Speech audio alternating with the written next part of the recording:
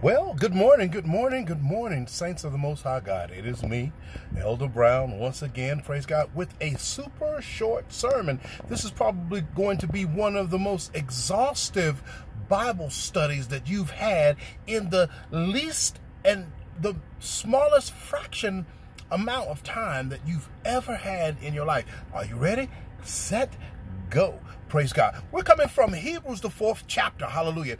And it says, the 1st through the 3rd verse, there therefore now remaineth a rest for the people of God. For if they had entered into that rest, then God would not have said to them, there remaineth yet a rest for them.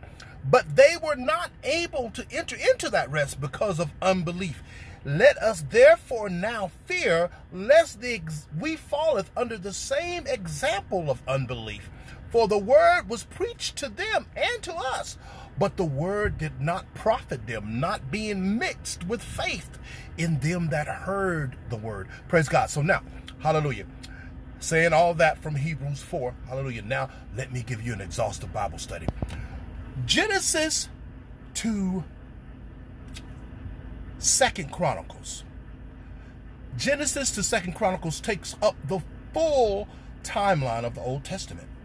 Everything after that, hallelujah, from 1st Chronicles, 2nd Chronicles, okay, Ezra, Nehemiah, Esther, Job, Psalms, Proverbs, Ecclesiastes, Song of Solomon, Isaiah, Jeremiah, Lamentations, Ezekiel, then Daniel, Hosea, Joel, Amos, Obadiah, Jonah, Micah, Nahum, Habakkuk, Zephaniah, Haggai, Zechariah, and Malachi were just supplementals to teach us what the prophets said to them between, hallelujah, the books of Joshua all the way up to 2nd Chronicles to prevent them from going into captivity.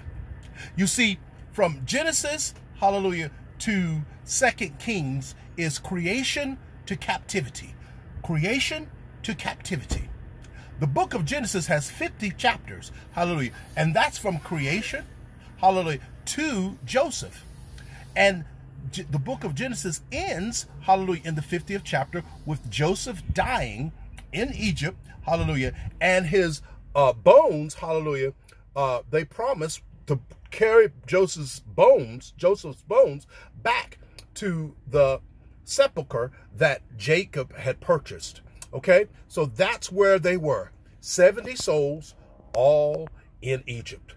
But miraculously, between, hallelujah, the 50th chapter of Genesis and the 1st chapter of Exodus, they had grown from 70 people to well over 1 million people. Hallelujah. So, Genesis, hallelujah, ends with them being in a form of captivity, a metaphorical captivity, but not a literal captivity. Then Exodus begins with them being in a literal captivity.